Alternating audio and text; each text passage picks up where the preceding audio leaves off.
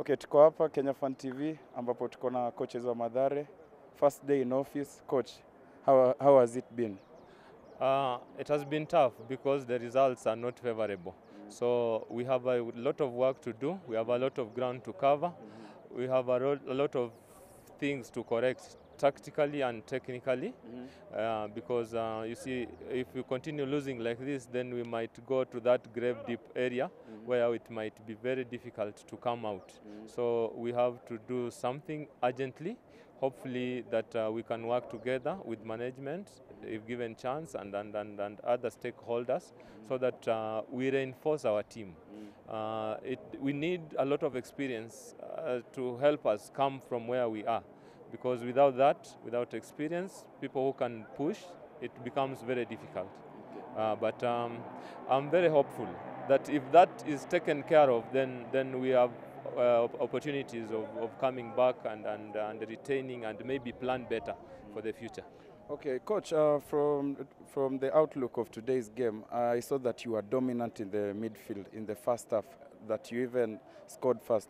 Which department do you think faulted in the second half that made you concede the 2 goals and end up on the losing end?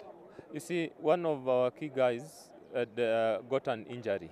So our midfield guy, and he went out. So before we could settle, things happened so fast. But we have an issue. We have to strengthen our defense. We have to strengthen our midfield.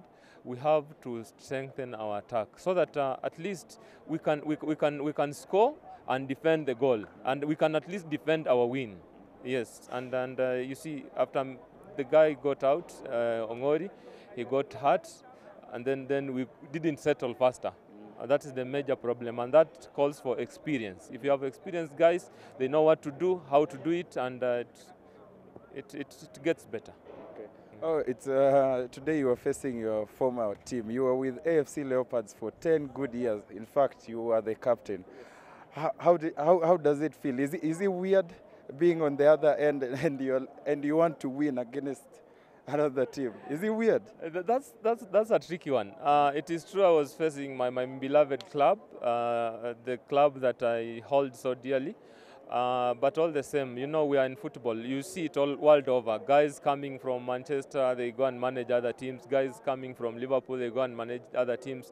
It is a growing, it's growth, it's development. So when you get an opportunity, you know, you cannot discriminate. You cannot say, now I played for Leopards, I cannot play against them. So it's just part of football. And it is exciting. It is good to play against them. It gives me more experience. Okay, thank you, coach. I really appreciate your time. Hopefully, I wish you all the best, and I hope that you stay in the league. Thank you. Okay.